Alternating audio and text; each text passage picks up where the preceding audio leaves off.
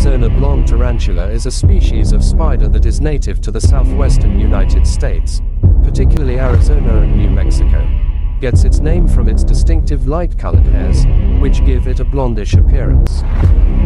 However, the overall coloration of the spider can vary from light tan to dark brown. This species of tarantula is relatively large, with adult females reaching sizes of up to 5 inches in leg span.